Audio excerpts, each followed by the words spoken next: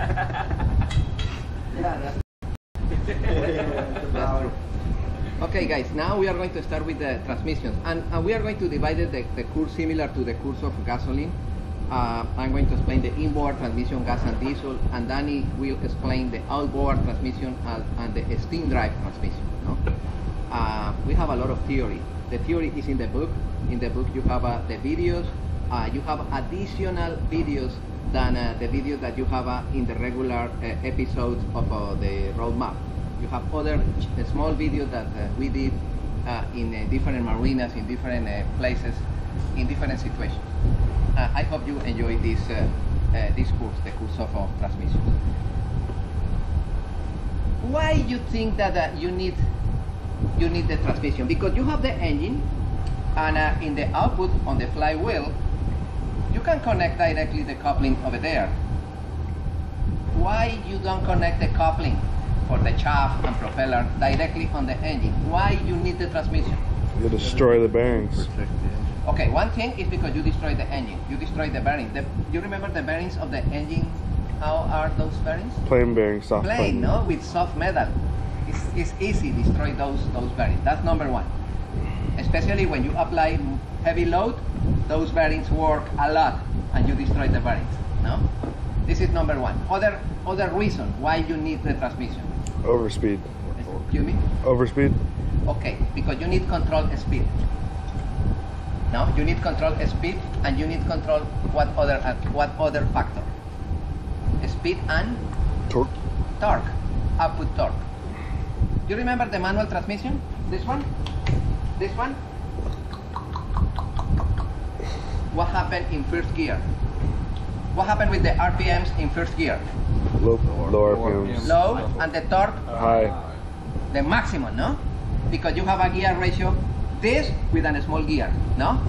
This with this is 5 to 1, 3 to 1, yeah? It's big gear ratio in number 1. What happened in number 2? A little smaller. A little less and a little bigger, no? And you have, what about the RPMs in second one? A little bit higher. And the torque? A little bit lower. In third? A little higher, a little lower. 4? In 5? In 5 is direct. For that reason, in some cars you see 1, 2, 3, 4 and D direct. Yeah, you understand? But you all thought that was drive. It's not that, it's direct. I thought it was trying too. It's direct because it's direct. You don't have gear ratio in number 5. Good, no? Yes, you need the transmission because you need improve the torque and control the RPMs. That's the main reason, no? Okay. Later we are going to talk what happened because in the engine, in your boat, you have the gear ratio, and additional you have the pitch of the propeller. It's another factor that affect the performance of the engine. Okay, great. It's clear until this point why I need transmission. Okay. Every day are more and more popular the electric boats, the hybrid boats. Every day are more and more popular because the prices of the gasoline, the prices of the diesel are going up every day, and other additional factors, no? The environment, the pollution, the people want to eliminate those engines, gas and diesel, for electrical. I think that at the end of the day, in 10 years, probably the population of automotives for personal use, for families, will be reduced. The gasoline and diesel will be converted in electrical for personal use. But for industrial use, for transportation, for heavy equipment, we will continue with diesel engines, especially. We don't have the, No, because we don't have the technology for the batteries. no, it's an additional, Danny, it's impossible to reach those huge torques and horsepower produced for internal combustion engines with electrical. This is a situation that is difficult. It's difficult to 100% sure. 100% sure. But the big trucks, the big equipment, the heavy equipment will be with gas and diesel engine, especially diesel. Gasoline disappears with the time, but diesel will continue because diesel produce excellent torque, and diesel is highly efficient. You remember, in comparison with gasoline. I have another question. In terms of troubleshooting, you feel nice in the last laboratory doing the troubleshooting with gasoline, no? Following the sensor, following the fuses, the relays, the harness, and you remember in diesel is simple, no? Because in diesel you don't need a spark. The troubleshooting is less complicated. No, for that reason, a lot of people prefer a diesel engine for 100 reasons superior than gasoline. In the future, you are the future of this business. In the future, you can design with gasoline, with diesel, with electrical. That's your decision. For that reason, the first part of this class is the conversion. Suppose that I have a boat with an inboard or outboard, doesn't matter, and I want to replace that inboard or outboard gasoline engine for an electric motor. This is the transmission, no? And this is the engine. Can I replace the engine for an electric motor using the same transmission? Yes. Yes. Yes. Doesn't matter if the transmission is manual transmission or automatic transmission or marine transmission, like this. Yes, I can replace the motor. What is the factor that I need evaluate to replace this gasoline or diesel engine for an electric motor? Output torque. The output torque. How much output torque produce the actual engine? If I want to use this transmission, I need other element that produce the same output torque. Yes or no? Yes. This is the factor. And this is the advantage of the electrical motors, AC or DC. I can find electric motors with an excellent output torque and not necessarily with the same horsepower than the previous gasoline engine. Everybody understand that? Suppose that I have a gasoline engine with 100 horsepower, and that engine produces 120 foot-pounds. I need an electric motor of 100 horsepower to produce 120 foot-pounds? Would be nice. Probably you need an electric motor with less power in horsepower, and that electric motor produce equal or more or double torque than the gasoline engine. Is clear, my friends? This is the most interesting part. I don't need I don't need an electric motor of 100 horsepower to produce 120 foot-pounds. Probably with an electric motor half 50 horsepower or 35 or 40, I can produce 120 foot-pounds. This is magic, especially in AC motors, three-phase motors. You know what is the main difference in between a single-phase AC motor and a three-phase AC motor? You remember? What happened in the single phase? Suppose that both motors, I have two AC motors, AC, and both of them are 50 horsepower, 50 and 50. This is single phase and this is three phase. What is the main difference? Both of them, the output horsepower is 50 horsepower. What is the main difference between this one single phase and this one three phase? Less current. Okay, the efficiency. It's gonna be using less current. Less amps. How much is the consumption of this electric motor single phase? Probably 60 horsepower. And how much is the consumption of this one three phase? 20. Wow, that's what motor is better for your pocket? The three phase. Yeah. In three phase motor, Remember what is the equivalence in, I have an AC motor, 3-phase, and I have an engine, 3 pistons. This is similar, no? Because I have three pistons in 3 different angles. You remember the crankshaft in 3 different angles? I have 3 pistons working, producing torque. That motor of 3-phase is equivalent to a motor of 3 cylinders in an internal combustion engine. When I have 3 cylinders in different angles of the crankshaft, what about the torque? Is less.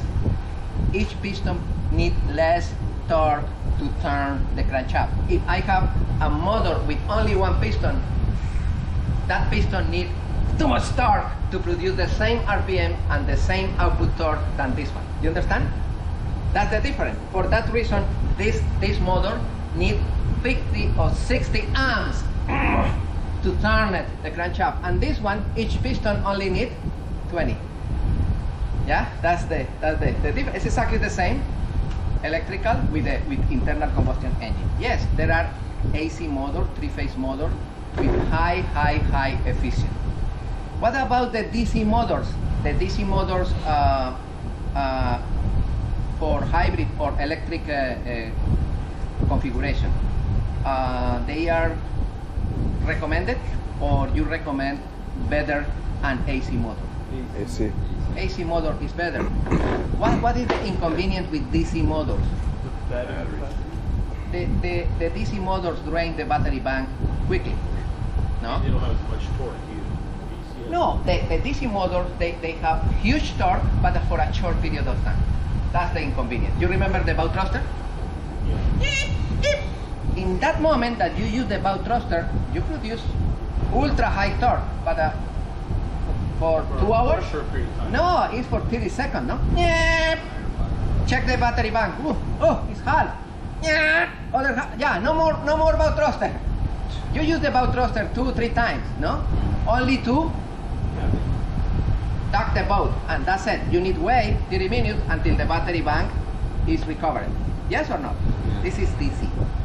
Can you bring a boat from North Carolina to Miami only with DC motor?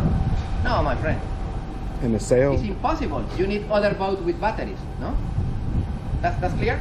Okay, with AC, no. The AC motor runs for hours and hours. The dissipation of heat is better in AC motors in comparison with DC motors. Okay, that's the secret. Yes, I can replace this engine, doesn't matter if it's gas or diesel, for an electric motor. The secret is I need search a lot to identify what is the best motor, AC or DC,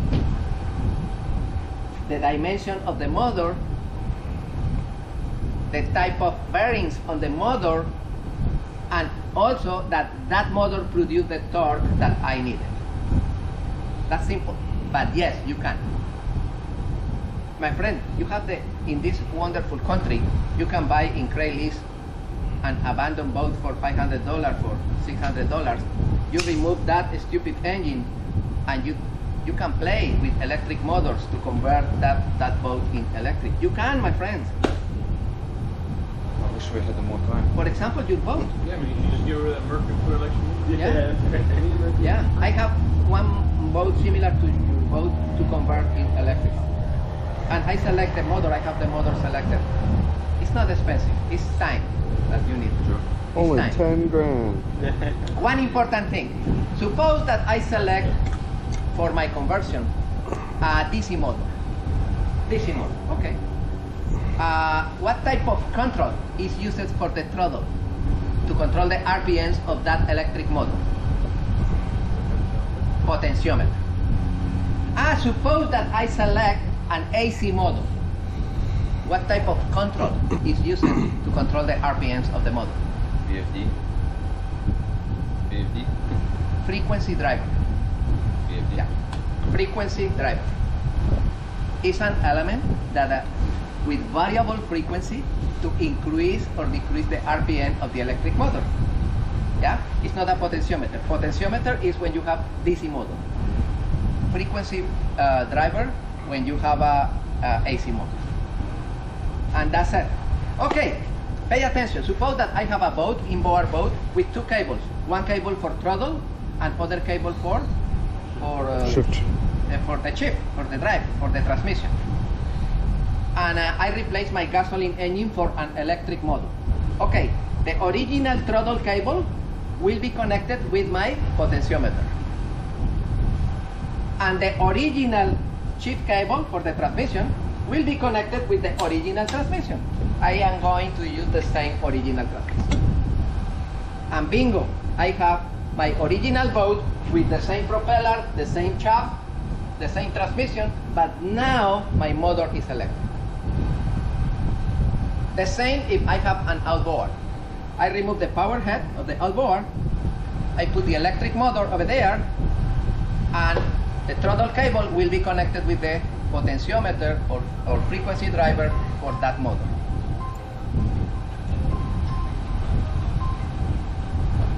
Danny, have you done this conversion? No, I haven't.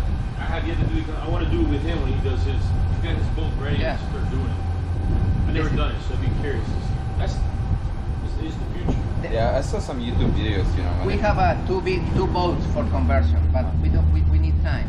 Time is- We have the small boat in my home, the aluminum boat with the outboard, and we have another, the Formula here, with the steam drive.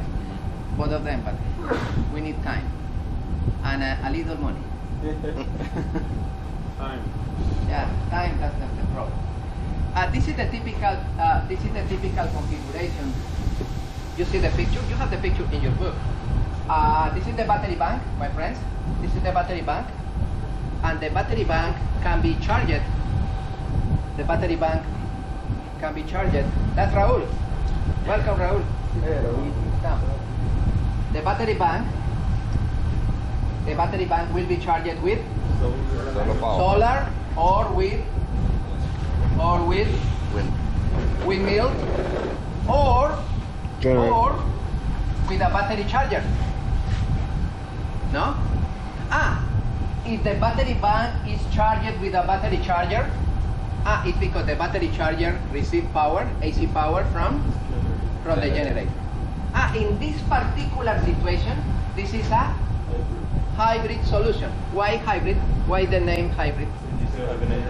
Because you need, in some situation, the generator. But pay attention. What is the function of the generator in that hybrid solution?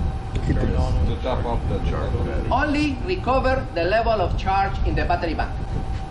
That's it. The generator is used to turn the propeller? No. For that reason, be careful when the people say, I have a hybrid car, I have a hybrid boat. In this moment, you hear that motor running? Yes, I hear the motor. Oh, that's the generator. In this moment, the wheels in my car receive the power from the generator. No, my friend. No. Your wheels in your car is hybrid, receive power from electric motors in front of each wheel. That's correct? And those electric motors, AC motors, receive the power from an inverter in the middle of the car. And the inverter receives the DC current from the battery bank. That's correct?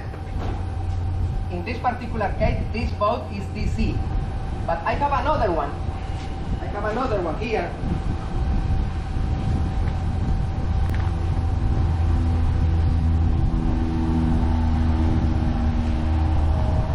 This one.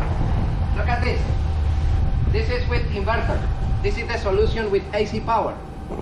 I have the battery bank, I have the inverter, I have the AC motor, and I have the transmission, propeller, and shaft. The motor is AC motor. The motor uses the frequency driver and the throttle control. Good? Because it's AC. That motor works with AC power constantly. And the power for that motor is coming from the inverter. And the inverter receives the power from the battery bank. And once again, the battery bank will be charged from solar, from wind, or from generator. This is a hybrid solution with AC motor.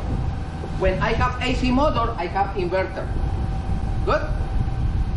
So to be able to kick the generator on when the batteries are below 80%, Is it a circuit board in the battery charger that sends it, or how would you troubleshoot that if it won't turn on? It's too simple.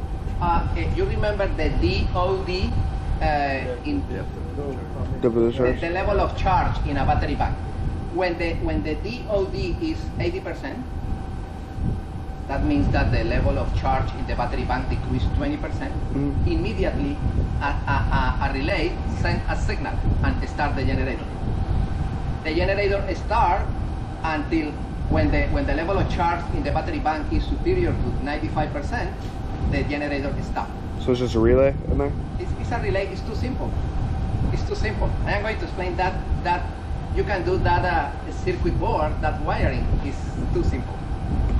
The only that you need buy is the DOD sensor and a typical relay Bosch 101, and you send the signal to start the generator and also to stop. Nice, no? You can do that conversion in your boat.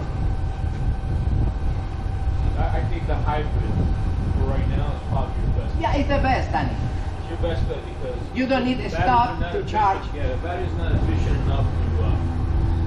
I mean, if you just strictly in battery, you can probably get maybe 4 hours of use. That's all you're gonna be able to use your boat. No, most people are not gonna use the boat just for 4 hours. Of course, today the there are batteries with high technology. The lithium phosphate batteries, the lithium batteries, the cadmium batteries, excellent batteries.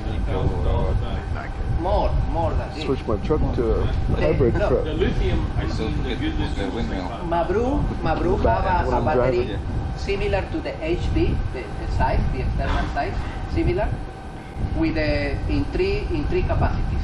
The same battery with the 100 amps, other one with 125 amps, and other one with 400 amps. The capacity, but the price is bam.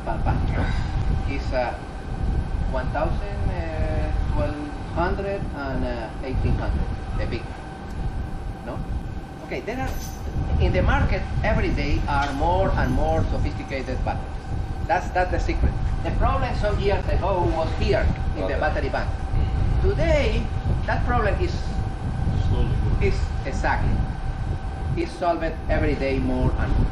This is the hybrid solution. You can do that solution. You can work on that in the future. I have another good solution is the parallel series. Let me show to you.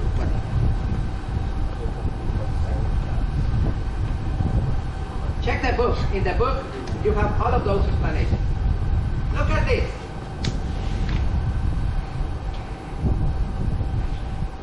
Series hybrid electrical with the engine running. Look at this blue section. This blue section is an electric motor. Looks like the back end of a generator. That blue section, when the motor is running, when the engine is running, the clutch here is engaged. What is the meaning of that?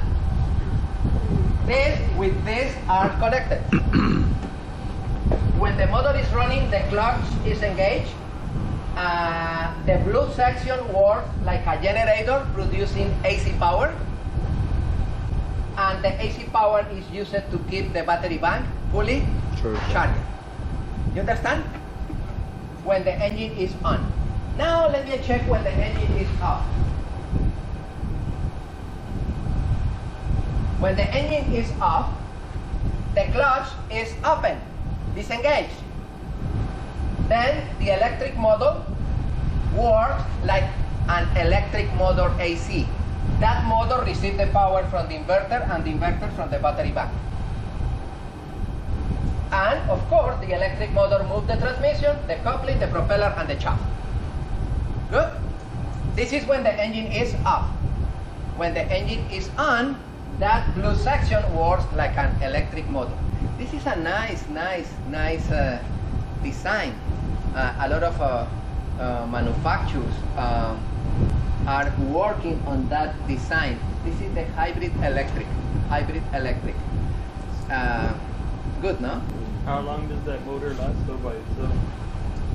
Because there's nothing charging it, right? Depends on the battery bank. how much is you know, when the engine is running, using When the engine is running, look. it becomes the generator, right? Correct. And how much is the losses on How much what? losses on the engine? You know, like because you have to spin extra with the How much generator. how much horsepower are you losing? Yeah, lose. 20%. 20%. 20%. Around 20%. There's always a compromise. Yeah. Yeah, in this particular case, when the engine is running, the clutch is engaged. And that element works like a generator. Like a generator, producing AC power in order to keep the battery bank fully charged. And the rest is equal. The transmission is working, the coupling, and the propeller and the shaft. The secret is the price of that blue section. That blue section generator motor is expensive. There are other hybrid solutions. Look at this. This is excellent. This is the traditional shaft, the coupling. This is the gearbox, the electric motor, AC motor, and the inverter together. That solution is produced for Delco Marine. That's wonderful. That's wonderful. Danny, one packet like this to replace a typical inboard Mercruiser is around 22,000. A lot. 22,000. But The Same packet. sense the gasoline engine like you had an import. But in this Like probably particular 15 grand. case, doesn't have they have their own transmission. You know? Yeah, look, the gearbox Yes. is part of the packet. The gearbox have the same gear ratio than the original transmission. This one should be used with that gearbox, not with the original transmission of the boat. You need to replace the original transmission and the engine for this package. This package uses like when you, for example, you sail, right? And you use it. You can use this one as a generator. No. This one is only to produce. The previous one, yes. This one, no. You like that package? That doesn't attach to anything on the front. That one? Has the Electric motor. the post sticking out. Oh, that one? What is it? What is that for? Oh no, you can use that one here to connect a raw water pump or any other part. No, it's not used. It's free. The other end of the electric motor. You can connect here one hydraulic PTO unit for trim tabs and other hydraulic equipment. This is the course of September. And also, Mr. Lopez, do you know, do these inverters need to be water cooled or just air cooled? Oh, the inverter? Yeah. Air cooled or water cooled. Today there are inverters, marine inverters, air cooled or water cooled. If it's water cooled, you can install here a raw water pump to cool the inverter. The inverter and the motor, because some electric motors for marine application, they are water cooled. Yeah, they use a raw water pump. The raw water pump circulates the water in a jacket around the housing of the motor to keep the temperature of the motor down. Good? Let me ask you a question. Do they have a sensor there to detect it? Oh, yeah. Just like an Yeah, and shut down the system. How long? You are doctors installing sensors in the future. No? Okay. How can you install a temperature sensor? Suppose that this motor have a jacket with raw water circulating around the motor, and the raw water is coming from the raw water pump, and you want to install a temperature sensor. What is the procedure? Make a house. In any part where the water is circulating, you make a drill and you install a temperature sensor. No? You bolted the temperature sensor. Tap it. Yeah, you tap it and you put the sensor, and that sensor will be connected. That's temperature switch, not temperature sensor. Temperature switch. That temperature switch have two terminals. Those two terminals are connected with the main power for the motor. And when the temperature here pass the limit, open the circuit and the motor stop. No? In the future, you need to install a lot of sensors: temperature sensors, pressure switches, no? Oil pressure switches. Okay? You are familiarized with that. Remember, the switch interrupts the signal, and the sensor sends the signal for the gauge. Good? Clear? How long do those motors last? Oh, my friend, it's 15 years. As long as you don't sink it in the water. It's very good. It's better, but it costs more. Okay, it's $25,000, but for 15 years you don't touch, you don't replace spark plugs, you don't replace fuel pump, you don't replace raw water pump, you don't. No maintenance. No maintenance. Zero practically. It's You get your return in the long term. Until you have a short. You will. Good luck. Look at this. That's comparison. You have that information in your book. That's comparison. When the comparison between that, this is the previous example, no? The inverter on top, the electric motor in the bottom, and what is this? This is the frequency driver to control the RPMs of the motor. Okay, look at this. This is the situation electrical with this, and this is the typical diesel engine.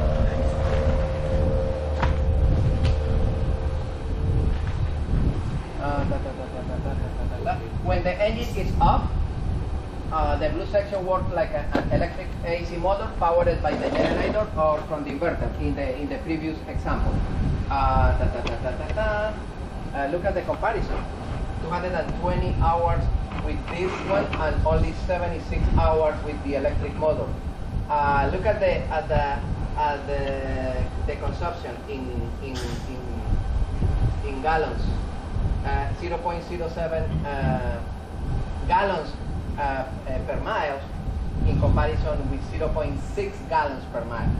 It's a big difference, no? When you have both of them. Check the book and read the explanation that I have in the previous page about that situation. Anybody have the book? Yes. They're talking about for hybrid electric. Yeah, for hybrid electric. Look at this parallel system.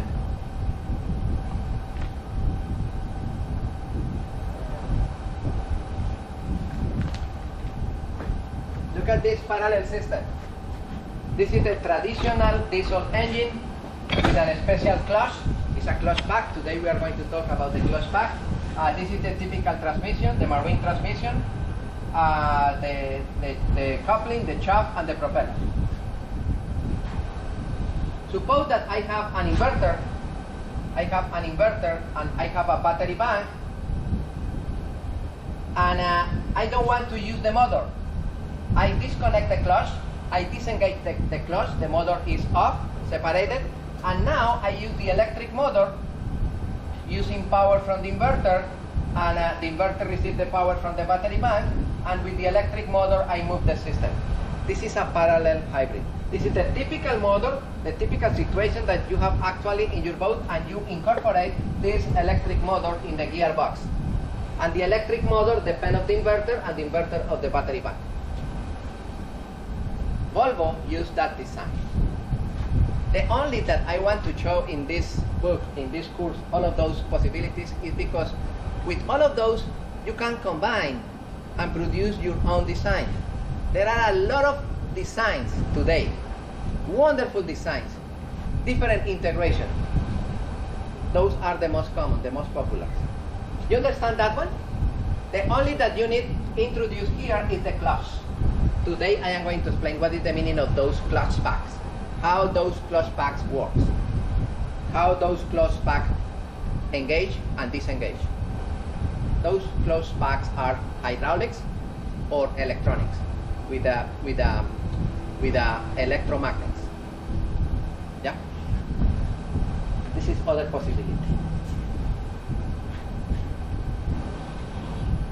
That's the situation. Look, the typical transmission, the diesel engine, and here you connect the electric motor.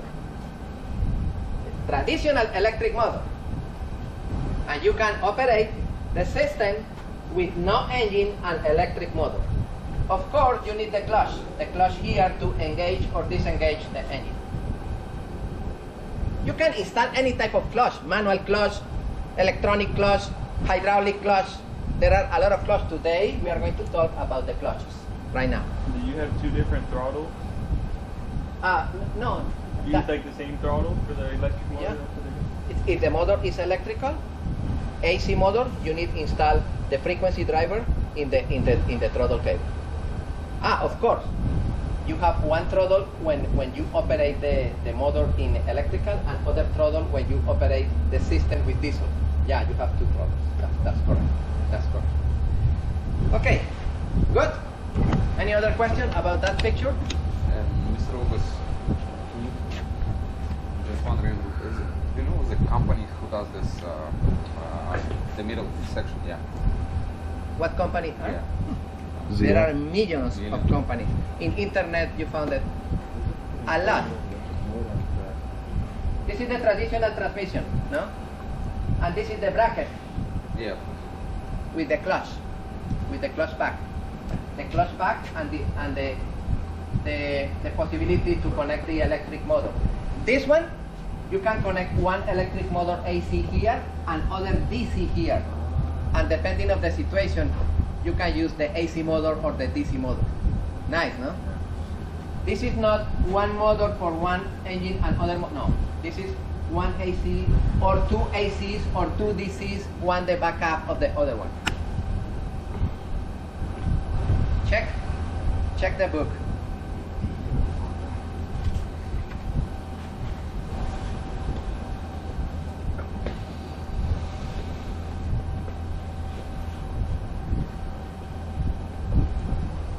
Okay.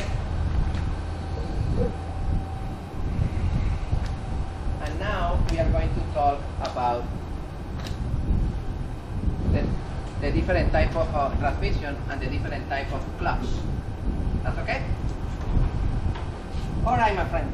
Normally in this book, in this class, I want to explain a little quickly the manual transmission automotive, the automatic transmission, before we explain with Danny the marine transmission. Why? Because the marine transmission is a combination of both of them. It's a combination of the manual transmission, it's a combination of the automatic transmission. And if you understand those transmissions, you understand the marine transmission easy. And we are going to try to understand those transmissions. It's nice because in the future you need to know about the marine transmissions. Right? That's okay? Okay. Once again, the function of the transmission is control the RPMs and multiply the torque. That's the function of the transmission. For that reason, I need transmission. What is the main difference in between the marine transmission and the automatic transmission? The main difference. This is the manual automatic transmission. This is the automatic transmission, and that one is the marine transmission. What is the main difference? So it just combines automatics and... Okay, that's one difference. But the main difference is in your boat, in your car. If you have this transmission, how many gear ratios you have in forward? 6. 5 or 6 in forward. In the automatic transmission in your car, how many gear ratios you have in forward? 4 or 5 or 6, no? In your boat, how many gear ratios you have? 1. In reverse? 1. That's it. Pin and pin, that's it. Oh, in forward, the marine transmission change 1, 2, 3, 4, 5? No. The marine transmission stay in 1 gear ratio. Why? For protection. It's for protection. You remember the propeller? The pitch of the propeller? The angle of the blade? In the majority of the boats, that pitch is constant. Can you modify the pitch during the operation of the boat? No. Why not? For safety. Because if you can modify the pitch, and also if you can select more gear ratios in the transmission, you can destroy the hull or vibration. What happens if the captain have 2 Coronas? Drinking Corona. More gear ratios, and additionally modify the pitch of the propeller and destroy the hull. That's the reason. It's for safety. That's okay? It's clear, my friends? Okay, the marine transmission only have one set of gear ratio in forward and other set of gear ratio in reverse. The automatic transmissions, they have different set of gear ratios in forward and reverse. Yeah, later we are going to talk about that. Okay, guys, that's clear? It's clear, that situation? Great. Other important difference between the marine transmission and the automatic transmission is the clutch. Pay attention, this is the most difficult part to understand. You remember in your car, when you have this manual transmission, what is the procedure to select one gear or other gear or other gear? You remember what is the procedure? You have to press okay. the clutch. I need, with the clutch, I need isolate the engine from the transmission. When the engine is isolated, what happens? You can change the gear. In your car. Excuse me. In the automatic transmission, Mr. Lopez, I don't have clutch. But that transmission, intelligent transmission, have a clutch. The clutch is hydraulic. And you hear in the automatic transmission, the transmission pass from one to the other one. Internally, the transmission isolate the motor, suddenly engage the other one and engage again, disengage, engage, disengage, engage. The name of the element that engage and disengage is this. This is the clutch. It's a hydraulic clutch. And this one, this is the clutch of the automatic transmission. In this transmission, the clutch is this one. You see what is the difference between the hydraulic clutch and the mechanical clutch?